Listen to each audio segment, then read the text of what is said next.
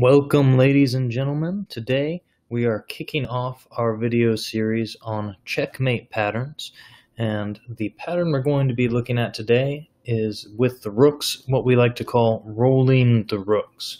The goal of our series of videos here is going to be show you different ways to checkmate your opponent's king, techniques that you can use to help win in your games, give you that advantage, and start getting you into more winning positions. Now, if we look at the board here, black has already lost all of his pieces. He's got the lone king on the board, and all we need to do is figure out how are we going to finish him off as white.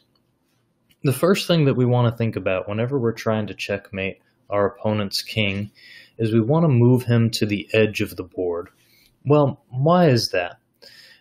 In the center of the board, the king has 8 squares it can go to, right? And has all these different directions. And of course, it's on the square of d3 currently. So if we were to checkmate it, we would have to attack 9 squares at the same time in order to achieve checkmate. That's an awful lot of work to do when you don't have many pieces on the board. So we need to find some way to push that king to the edge of the board so that we can deliver checkmate. Well, we know that our rooks move horizontally and vertically, so this lovely rook on h2 is already stopping the king from moving forward. It's attacking across here, so we've already cut the king off of the second rank.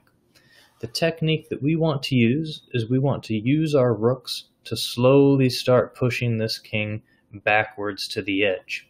So, how does white start with this? Well, we're going to take the rook that's down on g1 here, not doing very much, and we're going to play rook to g3. Now, like we already mentioned, the h2 rook is cutting off the king from going to the second rank, and the g3 rook is now delivering check across the third. So the black king has to move up to the 4th rank. So let's say he plays king to e4. Well, now we're going to continue that pattern. Rook to h4 check. The king can't come forward because the g3 rook cuts him off, and he has to move off the 4th now. So he goes back, king to f5. Well, we want to continue our pattern, of course, but if we were going to play rook to g5 now, that would be a big mistake, right? Suddenly the king could take us. King takes g5. So how do we make sure this doesn't happen? Well, we're simply going to move our rook as far away from the king as possible. We're going to play rook to a3, giving ourselves as much space as possible from the other king so that we can continue with this pattern. Okay, let's say black comes to g5 and now attacks our other rook. Well, once again, move the rook to safety. Move it as far away from the king as possible.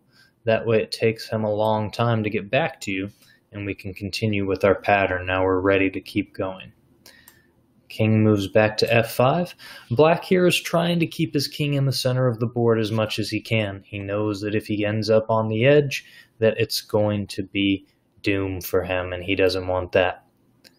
Rook a5, right? The b4 rook is cutting off the king. Attack, push him back. All right, I think we all should know which move should come next here. We're going to move rook b4 to b6. The king comes back again. Now our rook can come down to a7 with check. The end is almost near here. We're playing the move king to c8. And now, if we want to use the same technique we used before, that would be perfectly fine. We can play our rook on b6 all the way over to the side, putting that as far away from the king as possible. This is a good way to make sure that we don't make a mistake and blunder a piece. But there's another idea that we can use here as white to make things a little bit quicker if we want. We know the a7 rook is cutting off the 7th rank, and this rook also, because it's on the b file here on b6, is cutting off black's ability to play king to b8. So if we make a waiting move, if we move this b6 rook anywhere on the b file, the only square left for the black king is going to be d8. He's going to have to play king to d8, and then we'll be free to play rook to b8 on the next move. So we can simply play a waiting move here like rook to b5. Once again, any square on the b file would suffice. Black has to play king to d8, and now Bam. Kablooey. That's all she wrote. Rook b8, and we have our first checkmate.